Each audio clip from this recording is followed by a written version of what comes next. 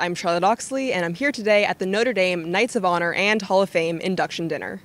Tonight we're celebrating our Knights of Honor. It's a great way to bring our alums and special people back to campus. And tonight we'll have about 380 people in attendance, and it's going to be a fun, exciting evening.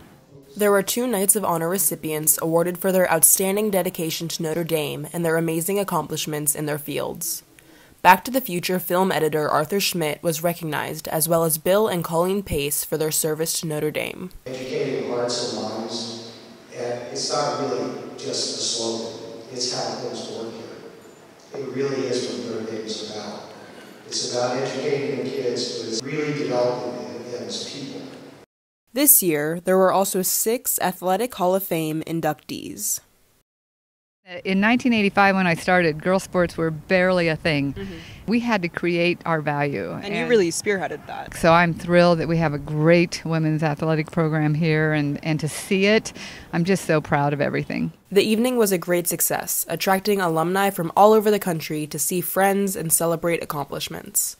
It warms my heart to know that you guys are still coming back to Notre Dame. It's a place that I love, and I'm glad that so many other people love it. I think if you really enjoy and love what you do, then hard work that comes with it and the sacrifice that comes with it really isn't seen that as big as a sacrifice. I love the school, and I'm grateful and honored to be here tonight. I got to do everything a boy would want to do, and I just want to thank Notre Dame for being a huge part of it. So thank you, Notre Dame, and thank you, coaches. The youngest honoree to be recognized was Giancarlo Stanton, current New York Yankees baseball star. You know, family-oriented ways of Notre Dame really sticks with me. I appreciated every last bit of it, and I worked as hard as I could. Who thought that Mr. LaFace would be the first person to come back to Notre Dame to work here? I was stunned to hear that he's a religion teacher now. You know, it's good to have someone here on the home turf.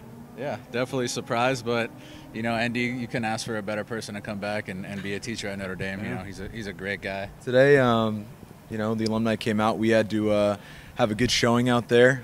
We definitely wanted to really support the 08 team and make a good showing. And yeah, the first inning, ball was left up a little bit, and you know, I just put a good swing on it, closed my eyes, took a big swing, and it went out. It went out. Yeah, I barreled it and went out to right, so that was a lot of fun. It feels good to be back. Obviously, there's a lot of improvements going around. It's good to see, you know, where we grew up, right?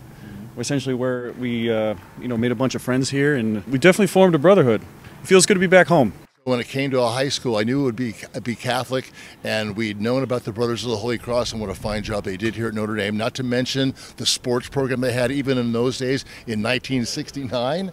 So it became kind of a no-brainer to come to Notre Dame High School and try and excel as a student athlete. Notre Dame was very big at preparing you for college courses. The background I had allowed me to adjust to a college career way better than some of the other students I was going to school with. And it's amazing to see the development and the progress that this high school has made since I attended this.